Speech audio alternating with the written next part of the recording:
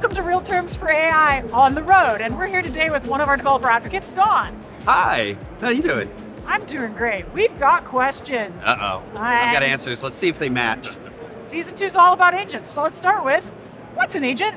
An agent is when you want your AI to do something other than just answer a question. Like you want it to help you code. You want it to deploy something. You want it to go out and find information and put it together in some kind of clever summary. Let's talk about the next thing. You do a lot with infrastructure, obviously. Yeah, you that's whatever kind of infrastructure speed teams. for me. How do you think about agents and infrastructure together? Well, so agents require multi-model architectures, right? Okay. And each model has a different infrastructure need. Okay. So you can run smaller agents, prompt routers, all of this other stuff on things as small as CPUs or low-end GPUs. You don't need the most expensive architecture for all of that multi-model architecture.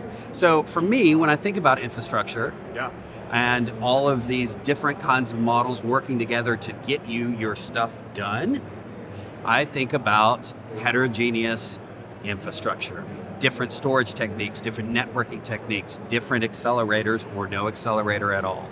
That's super cool. And Yeah. I think you also mentioned another thing. So we're talking about multi-agent systems, right? Right. How do we then take kind of this like CPU, GPU, managed service thing and think about that in terms of building a multiple agent system?